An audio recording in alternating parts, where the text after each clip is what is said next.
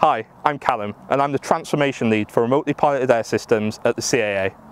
Today I want to talk to you about our 4-pillar plan to enable more repeatable, scalable, beyond visual line of sight operations in the specific category.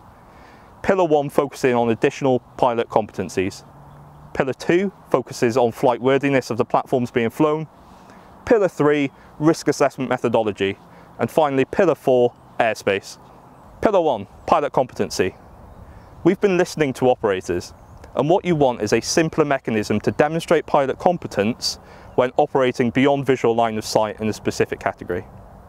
We're working hard off the back of that feedback to develop enhanced pilot competency frameworks that can be delivered by recognised assessment entities to give you that clear pathway. Pillar 2, flight worthiness. We know sometimes operators struggle to demonstrate the robustness of their platforms when applying for operational authorisations. This is especially important when seeking a beyond visual line of sight approval. We're developing a framework that industry and operators can use to benchmark their platforms against to more easily demonstrate the robustness of their platforms when applying for an operational authorisation. Pillar 3, assessing risk.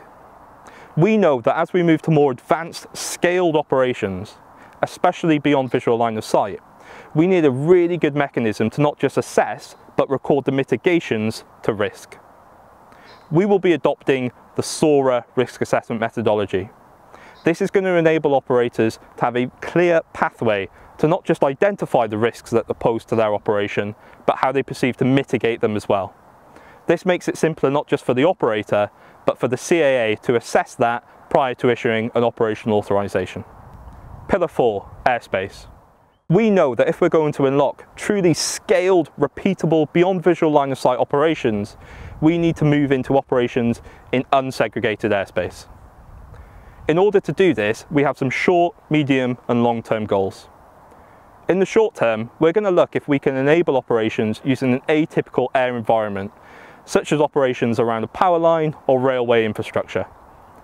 Our medium and long-term ambitions focus on electronic conspicuity and visual and electronic detect and avoid solutions.